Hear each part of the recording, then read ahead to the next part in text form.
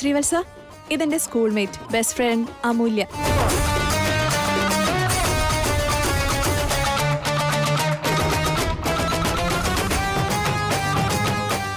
ഊണ് കഴിഞ്ഞ് പ്രൊജക്ട് വേഗം ചെയ്യണമെന്ന് പറഞ്ഞിട്ട് നീ ഇപ്പൊ ഇവിടെ വന്നിരിക്കുകയാണല്ലേ? കുഴി മടിച്ച് നിനക്ക് ഞാൻ കാണിച്ചു തരാം. എടോ അഹങ്കാരി, ഇതൊരു വലിയ പ്രശ്നമാക്കാതെ ഇവിടെ വെച്ച് അങ്ങ് തീർത്തൂടെ? ഇതെന്താ ആരും ഒന്നും സംസാരിക്കാത്തെ? പവി, ഈ കുട്ടി നമ്മുടെ ഓഫീസിലാണ് വർക്ക് ചെയ്യുന്നത്, ഞങ്ങൾക്കറിയാം. എന്തൊരു കോയിൻസിഡൻസ് ആണെന്ന് നോക്കൂ ശ്രീവത്സ. എനിക്ക് എന്തായാലും ഒരുപാട് സന്തോഷായി. നീ എന്താ അമ്മ ഒന്നും മിണ്ടാത്തെ? അതെന്തിനാന്ന് ഞാൻ പറയാം. എന്നോട് ഇൻഫോം ചെയ്യാതെ ഇവൾ ഇങ്ങോട്ടേക്ക് വന്നത്. പെട്ടെന്ന് ഞാൻ വന്നപ്പോ എന്നെ കണ്ട് പേടിച്ച് അവിടെ പോയി ഇരുന്നതായിരിക്കും. അങ്ങനെയൊന്നും അല്ല, എന്റെ ബ്രേസ്ലെറ്റ് വീണുപോയി, അത് എടുക്കാൻ വേണ്ടി പോയതാ. എത്ര പെട്ടെന്ന് ഇവൾ ഓരോ കള്ളങ്ങൾ ഉണ്ടാക്കി കൊണ്ടുവരുന്നത്. ബ്രേസ്ലെറ്റ്, അതും നീ ഇരുന്ന സ്ഥലത്തുനിന്ന് അത്രയും ദൂരെ അത് പോയി വീണുവല്ലേ? ഓ സോറി, അതിന് ജീവനുള്ളോണ്ട് ചിലപ്പോ അവിടെ നടന്നു പോയി വീണതായിരിക്കും അല്ലേ? അയ്യോ പവി, എന്റെ ബോസിനെ എനിക്ക് പേടിയാണെന്ന് പറഞ്ഞോന്ന് നീ വിശ്വസിക്കണ്ട. ഞങ്ങളുടെ ബോസ് ഭയങ്കര ഫ്രണ്ട്ലിയാ, നല്ല ജോളിയായിട്ടുള്ള മനുഷ്യനാ. അടിപൊളി സെൻസ് ഓഫ് ഹ്യൂമറും ഉണ്ട്.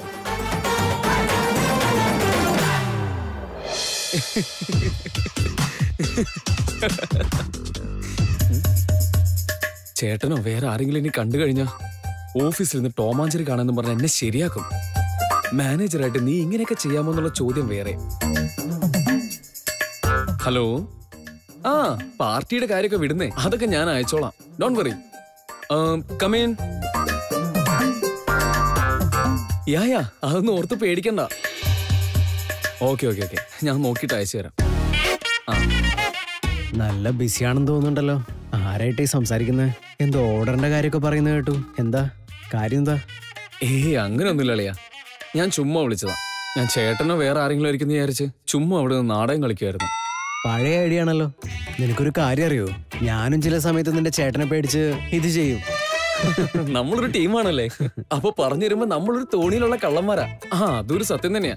മദറിന്റെ കഴിഞ്ഞാ പിന്നെ ഞാൻ ചേട്ടനല്ലാതെ പിന്നെ ആരെ പേടിക്കാ? ഞങ്ങളുടെ അമ്മും പേടിക്കില്ലല്ലോ. ചേട്ടാ,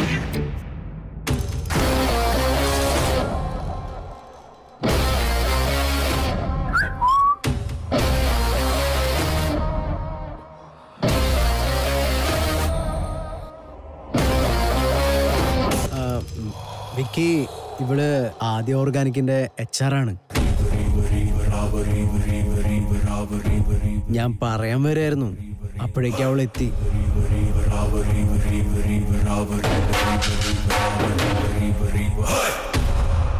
എന്നെ കണ്ട് നീ ഡിസ്റ്റർബ്ഡ് ആണെന്ന് എനിക്കറിയാം വിക്കി. പക്ഷെ ഞാൻ വന്നത് തന്നെ നിന്റെയും മാരുതിയുടെയും ഇടയിൽ ഡിസ്റ്റർബൻസ് കൊണ്ടുവരാൻ തന്നെയാണ്.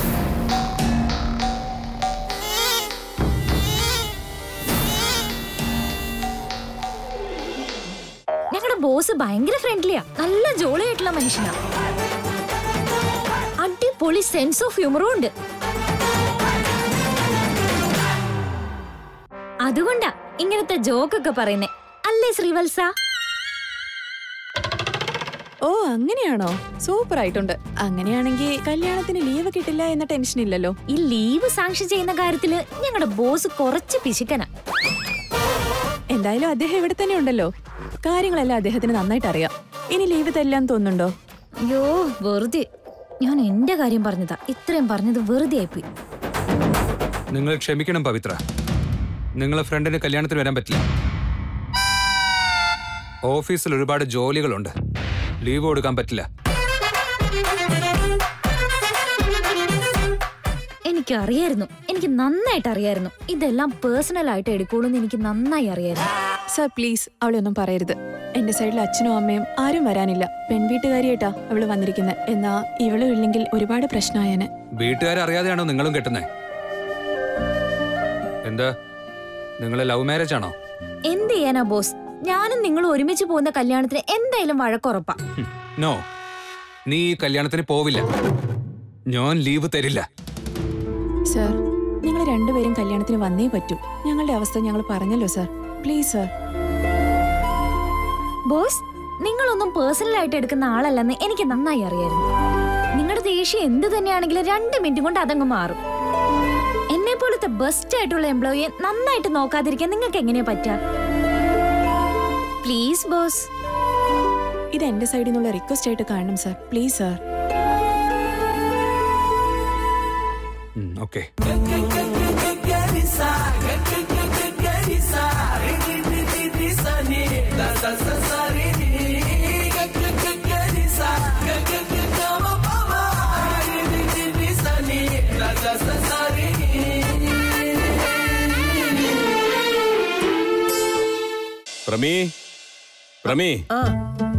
എന്തു പറ്റി? ഇന്ന് നിങ്ങൾ നേരത്തെയാണല്ലോ. വിക്രാന്ത് ഇവിടെ സംസാരിക്കാൻ വരുമെന്ന് പറഞ്ഞിരുന്നല്ലോ. അവൻ വരുമ്പോ ഞാനിവിടെ ഉണ്ടാകണമല്ലോ, അതാ വേഗം വന്നത്. എന്തോ തീരുമാനം എടുത്തിട്ടുണ്ട്. സംസാരിക്കാൻ വീട്ടിൽ വാന്ന് വിക്രാന്തിന്റെ വീട്ടിൽ നിന്ന് വിളിച്ചിട്ടുണ്ടല്ലോ. എന്ത് കാര്യാ? പ്രമേ, നീ ഇതിനെ കുറിച്ച് ടെൻഷൻ ഒന്നും എടുക്കണ്ട. നമ്മുടെ മകളുടെ കല്യാണത്തിന് ടെൻഷൻ അടിക്കണ്ടെന്ന് പറഞ്ഞാ എന്താ അതിന്റെ അർത്ഥം? ഞാൻ പറഞ്ഞത് അങ്ങനെയൊന്നുമല്ല. ഒന്നാമത് നിന്റെ ആരോഗ്യം ശരിയല്ല, അതുകൊണ്ട് നീ ടെൻഷൻ എടുക്കണ്ടെന്നാ പറഞ്ഞുള്ളൂ. ടെൻഷനൊന്നും ഇല്ലാന്നേ. എന്താണെന്ന് അറിയാനുള്ള ഒരു ആകാംക്ഷയില്ലേ നമുക്ക്? നിനക്ക് വിഷമമുണ്ടാകുന്ന രീതിയിൽ ഒരു തീരുമാനവും ഞാൻ എടുത്തിട്ടില്ല, എടുക്കുകയില്ല. പക്ഷെ ഒരു കാര്യം ഓർമ്മ വേണം, ഞാൻ എന്ത് തീരുമാനം എടുത്താലും അതെന്റെ മകളുടെ ഭാവിക്ക് വേണ്ടിയിട്ടും അവളുടെ നല്ലതിന് വേണ്ടിയിട്ടുമായിരിക്കും. ആ സുഹാസിനി മക്കളുടെ നല്ലതിന് വേണ്ടിയിട്ട് എന്തൊക്കെ ആലോചിച്ച് തീരുമാനിച്ചിട്ടുണ്ട്. ഞാനും അങ്ങനെ തന്നെ. നിങ്ങൾക്ക് ഇതൊരു ഭാരമായി തോന്നുന്നുണ്ടോ? ഇല്ല പ്രമി, നമ്മൾ നിശ്ചയിച്ച കല്യാണം നടക്കാത്തപ്പോഴും ഞാനതിന് റെഡിയായിരുന്നല്ലോ. കല്യാണത്തിന് വേണ്ട എല്ലാ ഏർപ്പാടും ചെയ്തിരുന്നു. ചെലവൊക്കെ ഉണ്ട്, കുറച്ച് ഭാരമാണ്, എങ്കിലും സാരമില്ല. നാളെ അമൂല്യയുടെ കല്യാണത്തിനും ഈ പ്രശ്നമൊന്നും ഉണ്ടാകാൻ പാടില്ലല്ലോ. വാങ്ങിച്ച കടമൊക്കെ ആദ്യം തീർക്കണം. ഏതായാലും ഇനിയും സർവീസ് ഉണ്ടല്ലോ. ആരതിയുടെ കാര്യത്തിൽ എത്രയും പെട്ടെന്ന് തീരുമാനം വേണം.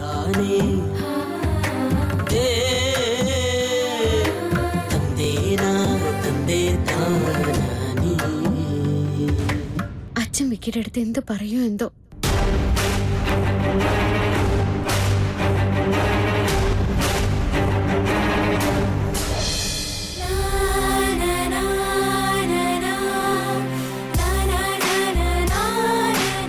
സർ, കല്യാണത്തിന്റെ കുറച്ച് കാര്യങ്ങൾ ചെയ്തു തീർക്കാനുണ്ട്, അതുകൊണ്ട് എനിക്ക്. കുഴപ്പമില്ല, താൻ ഇവിടുന്ന് പൊക്കോളൂ. അമ്മു, നീ എങ്ങനെയാ വന്നേ? ഞാൻ ഇങ്ങോട്ട് വന്നത് ബസ്സിലാ. നീ നിന്റെ ബോസ് എന്തായാലും ഓഫീസിലേക്കല്ലേ പോകുന്നത്? അദ്ദേഹത്തിന്റെ കാറിൽ പോവാലോ. ചുമ്മാ ഈ സമയത്ത് ബസ്സിലൊക്കെ കയറി എന്തിനാ നീ തിരക്കിട്ട് പോകുന്നത്? ഞാൻ ഓഫീസിലേക്കല്ല പോകുന്നത്, എനിക്ക് കുറച്ച് ജോലി വേറെ ഉണ്ട്. ഞാനിപ്പോ ബസ്സിൽ കയറി ഓഫീസിലേക്ക് എത്തുമ്പോഴേക്കും എന്തായാലും ഓഫീസ് ക്ലോസ് ചെയ്തിട്ടുണ്ടാവും. സോ ഞാൻ എന്തായാലും വീട്ടിലേക്ക് പോവാം. എന്നാ കുറച്ചുകൂടെ എളുപ്പമല്ലേ? അദ്ദേഹം പോകുന്ന റൂട്ടിലാണല്ലോ നിനക്കും പോകേണ്ടത്. അപ്പൊ ഒരുമിച്ച് പോകാം. സർ, പോകുന്ന വഴിക്ക് അവളെ കൂടെ ഡ്രോപ്പ് ചെയ്യല്ലോ അല്ലേ? അവളുടെ വണ്ടി വർക്ക്ഷോപ്പിലാന്ന് നേരത്തെ പറഞ്ഞതാ. ജാംബവാന്റെ കാലത്തുള്ള ആ ആക്രി വണ്ടിയില്ലേ, അതെങ്ങനെ കേടാവാതിരിക്കുക? റിപ്പയർ ചെയ്ത് ഇനി ഒരു സ്ഥലവും ബാക്കിയില്ല അതില്. ഇനി അത് ഹിൽ പാലസ് മ്യൂസിയത്തിൽ വല്ലതും കൊണ്ടുവയ്ക്കാം. ബോസ്, എന്നെ പറ്റി എന്ത് വേണമെങ്കിലും പറഞ്ഞു, പക്ഷെ എന്റെ റാണിയെ പറ്റി ഒരു അക്ഷരം ഇടരുത്. അമ്മോ, നീ പറഞ്ഞത് ശരി തന്നെയാ. നിന്റെ ബോസിന് നല്ല സെൻസ് ഓഫ് ഹ്യൂമർ ഉണ്ട്.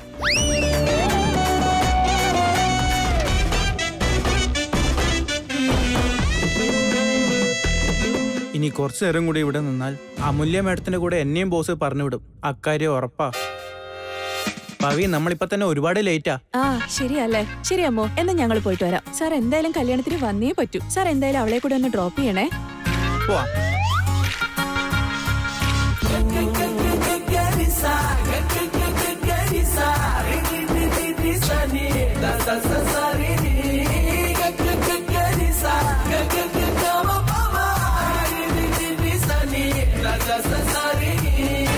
ചേച്ചി, വിക്കി ചേട്ടൻ ഇറങ്ങിയോന്ന് ചോദിച്ചോ? വരുമെന്ന് പറഞ്ഞപ്പോ തൊട്ട് അച്ഛൻ വെയിറ്റ് ചെയ്തിരിക്കുവാ. പണ്ട് തൊട്ടേ താമസിച്ച് വരുന്നത് അച്ഛന് ഒരുപാട് ദേഷ്യമുള്ള കാര്യമാ. ഇറങ്ങിയിട്ടുണ്ടെന്നാ പറഞ്ഞേ, ഇപ്പൊ തന്നെ എത്തുമായിരിക്കും. ചേച്ചി, എനിക്ക് അച്ഛൻ സംസാരിക്കാൻ പോകുന്നത് ഓർത്തിട്ട് നന്നായി പേടിയാവുന്നുണ്ട്. വിക്കി ചേട്ടൻ വന്നു കഴിഞ്ഞാ അച്ഛന്റെ മനസ്സ് മാറിയിട്ട് എന്റെ മോളെ തരില്ല എന്ന് പറഞ്ഞാലോ? എടി അഹങ്കാരി, ആവശ്യമില്ലാത്ത സംസാരിക്കാതെ മിണ്ടാതിരുന്നോണം. അതുകൊണ്ടാണ് നിന്റെ അടുത്ത് പറയുന്നത് മൂത്തവര് സംസാരിക്കുമ്പോ ഇടയ്ക്ക് കയറി സംസാരിക്കരുതെന്ന്. ഓഹോ, നീ വലിയ ആളാണല്ലോ, നീ മിണ്ടാതിരിക്കേ. അമ്മായി, അമ്മവാ. ആരാ? അമ്മായി,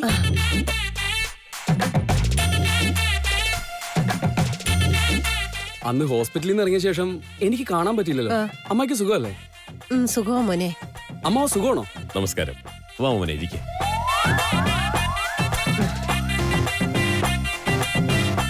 അയ്യോ, ഹെൻറി തന്നെ കൊളവായി. ദൈവമേ, ബാക്കി നീ തന്നെ നോക്കിക്കോണേ.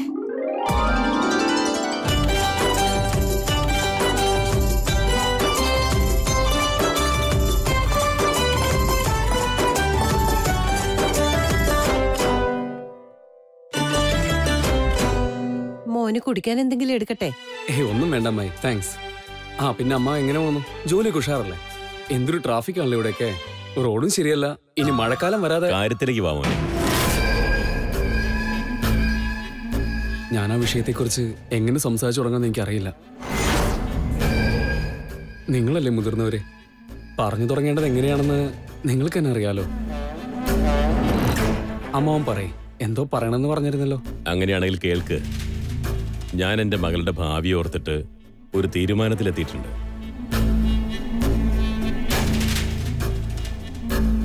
പെറ്റവർക്ക് മക്കളുടെ സന്തോഷത്തിനേക്കാളും സമാധാനത്തിനേക്കാളും വലുതായിട്ട് വേറെ ഒന്നുമില്ലല്ലോ. നിന്നെയും നിന്റെ ചേട്ടനെയും പറ്റി നിന്റെ അമ്മ എപ്പോഴും ചിന്തിക്കുന്നതിലും ടെൻഷൻ എടുക്കുന്നതിലും യാതൊരുവിധ തെറ്റുമില്ല. അതേപോലെയാ ഞങ്ങൾക്കും. ഞങ്ങളുടെ മക്കൾ ഞങ്ങൾക്ക് വലുതാ. അതുകൊണ്ടായി തീരുമാനം. പറഞ്ഞോളാം. ഈ മാസത്തിൽ നിന്റെയും ആരതിയുടെയും നിശ്ചയം നടന്നിരിക്കണം. അങ്ങനെ അത് നടന്നില്ലെങ്കിൽ നീ ആരതിയെ മറക്കുന്നതായിരിക്കും നല്ലത്.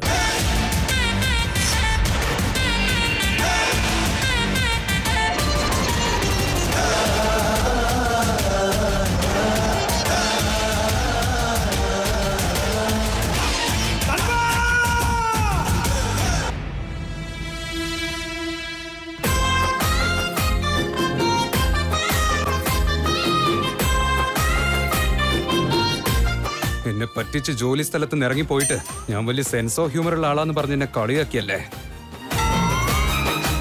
ഇതുപോലൊരു ജന്തു ഈ ലോകത്ത് വേറെ എവിടെയും കാണില്ല. ഡിസ്കസ്റ്റിംഗ്. 4 കൊല ചെയ്തിട്ട് ജയിലിൽ പോയിട്ട് വരുന്നവരെ ട്രീറ്റ് ചെയ്യുന്ന പോലെയാണല്ലോ. ബാക്കി സമയത്ത് പട്ടിയെ പോലെ പണിയെടുക്കുന്നില്ലേ? എന്തോ കുറെ നാൾ കൂടി ഒരു ഫ്രണ്ടിനെ കണ്ടപ്പോ ഒന്ന് ഭക്ഷണം കഴിക്കാൻ പോയി. അതിന് ഇത്രയ്ക്ക് ദേഷ്യപ്പെടേണ്ട വല്ല കാര്യമുണ്ടോ? ഞാൻ എന്താ ഇയാളുടെ തലയിൽ വല്ല കല്ലും എടുത്തിട്ടോ? റെസ്റ്റോറന്റിൽ വെച്ച നിന്നോട് 4 വാക്ക് പറയണമെന്ന് ഞാൻ വിചാരിച്ചതാ. പിന്നെ അവരുണ്ടായി പോയി കൂടെ. ഇവൻ ഒരിടത്തും ഒരു ജോലിയും ഇല്ല, ഒന്നുമില്ല. വെറുതെ രക്ഷപ്പെടാൻ വേണ്ടി ഓരോന്ന് പറഞ്ഞോണ്ടേ ഇരിക്കാം. അഹങ്കാരി. Bloody psycho, മരക്കഴുതേ.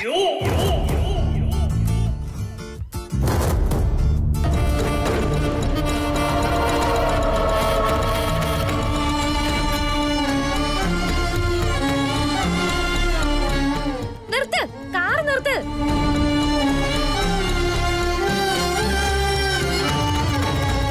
ഒന്ന് കാർ നിർത്താൻ.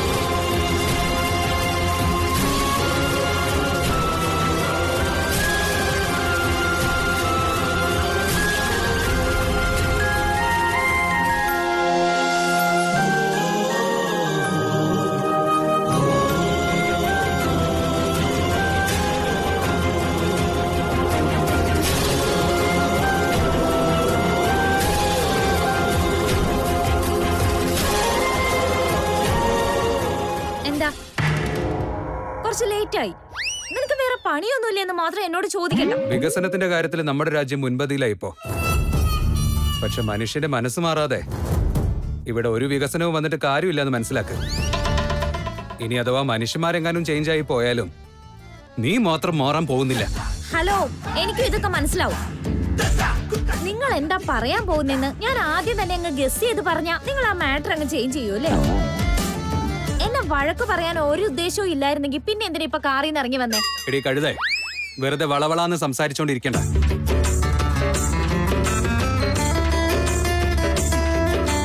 ഇതാ പിടി, നിന്റെ ഫോൺ അപ്പ തൊട്ട് അടിച്ചോണ്ടിരിക്കുക.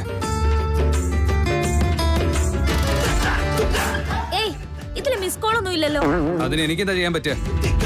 നിന്റെ ഫോണല്ലേ ഇത്, തലക്കിട്ടൊന്ന് കൊടുത്തു നോക്ക്.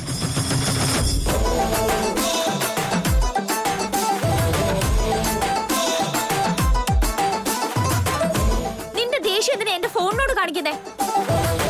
നീ കണ്ണു വെച്ചതുകൊണ്ടാ ഇപ്പൊ എന്റെ ഫോൺ താഴെ വീണത്. ആദ്യം പോയി അമ്മയോട് പറഞ്ഞ് എന്റെ ഫോണിനൊന്ന് ദൃഷ്ടി ഒഴിയണം.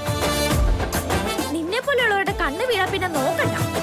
കഴുത കണ്ടു പോട്ടെ, പൂച്ച കണ്ടു പോട്ടെ, തൂ തൂ തൂ എന്നൊഴിയണം. നിന്റെ വായ ആദ്യം പൂട്ടി വെക്കേ.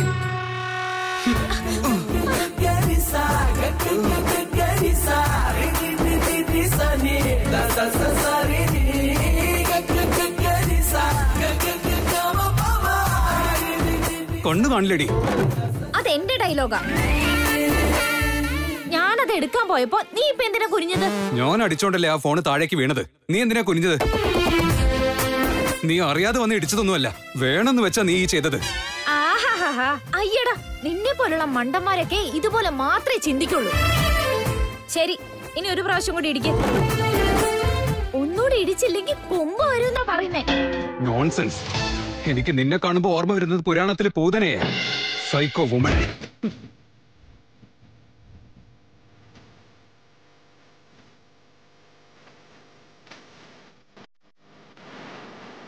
അഹങ്കാരി, മാക്കാൻ, മത്തങ്ങ തലയെ, എന്തൊരു അവസ്ഥ.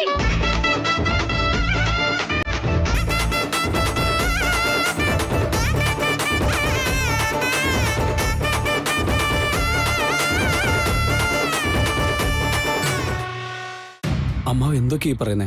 പെട്ടെന്ന് ഇങ്ങനെയൊക്കെ. നിനക്കിനി എത്ര ദിവസം വേണ്ടി വരും? അങ്ങനെയൊന്നുമില്ല അമ്മാവ. നോക്ക് വിക്രാന്ത്, നമ്മുടെ ആരതി ചെറുപ്പം തൊട്ട് അത് വേണം ഇത് വേണം എന്നൊന്നും പറയുന്നവളല്ല. തനിക്ക് എന്താണ് കിട്ടുന്നത് അതിൽ സന്തോഷവും സമാധാനവും കണ്ടെത്തി വളർന്നു വന്ന കുഞ്ഞ. അവൾ ആഗ്രഹിച്ചതൊക്കെ ഞാൻ കൊടുക്കാൻ ശ്രമിച്ചിട്ടുണ്ട്. നിന്റെ കാര്യത്തിൽ അത് തന്നെയാ ചെയ്യുന്നത്. പക്ഷെ എന്റെ മറ്റുള്ള മക്കളെയും പറ്റിയും ചിന്തിക്കണമല്ലോ ഞാൻ. ഒന്നും ഉണ്ടാവില്ല അമ്മാവ, എല്ലാം ശരിയായിക്കോളും. ഞാൻ നിന്നോട് അത് തന്നെ പറയുന്നത്. വേദാന്തിന്റെ കല്യാണം കഴിയാതെ നിന്റെ കല്യാണം നടക്കില്ലെന്ന് നിന്റെ അമ്മ വാശി പിടിച്ചാൽ നമ്മൾ വിചാരിക്കുന്ന പോലെ ഒന്നും നടക്കില്ല.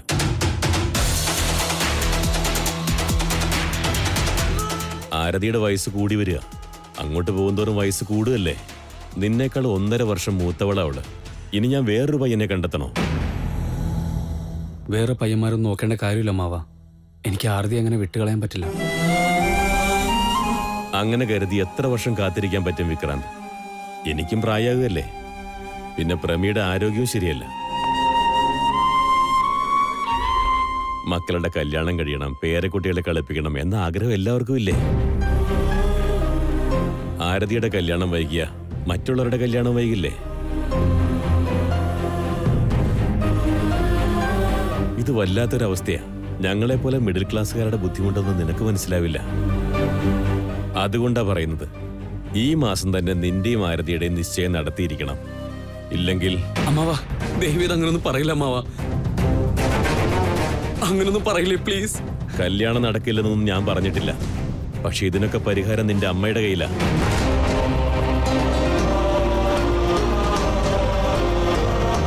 നീ വിചാരിച്ചത് നടക്കണമെങ്കിൽ വേദാന്തിന്റെ കല്യാണം ആദ്യം നടക്കണമെന്ന് നിന്റെ അമ്മയുടെ വാശി വിടാൻ പറ.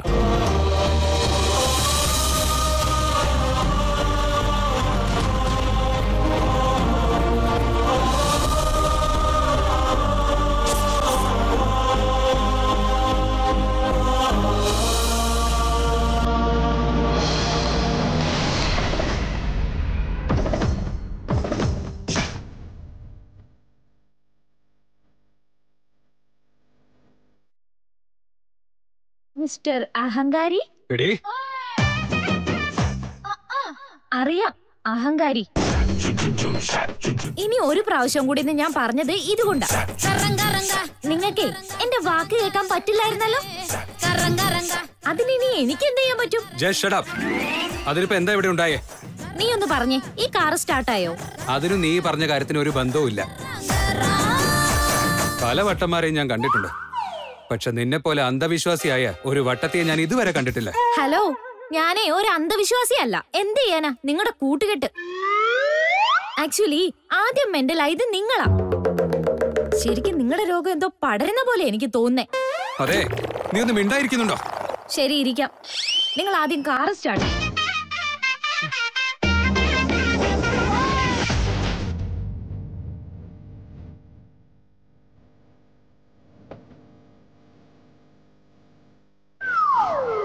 ബാറ്ററി പ്രോബ്ലം ആണെന്ന് തോന്നുന്നേ. എടോ, ഇത് ദൃഷ്ടി കിട്ടിയതാ. ഇനി ഒരു പ്രാവശ്യം കൂടി ഇടിച്ചില്ലെങ്കിൽ എന്തായാലും ബാറ്ററി ചീത്തയായി പോവും. ഇത് നിന്റെ വീട്ടിലെ പാത്രം ഒന്നുമല്ല എടുത്തൂരി വെക്കാൻ. നിങ്ങൾ എന്തായാലും ഞാൻ പറയുന്ന കേൾക്കുന്ന ലക്ഷണമൊന്നുമില്ല.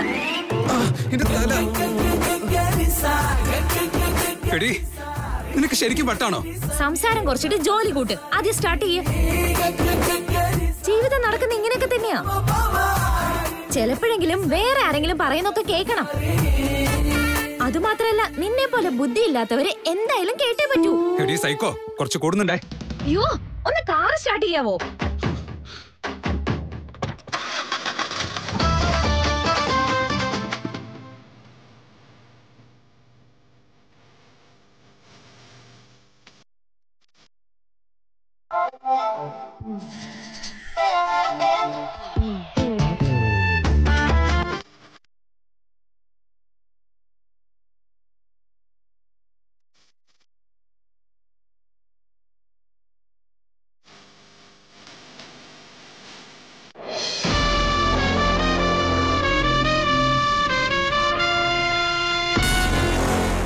ആന്റി,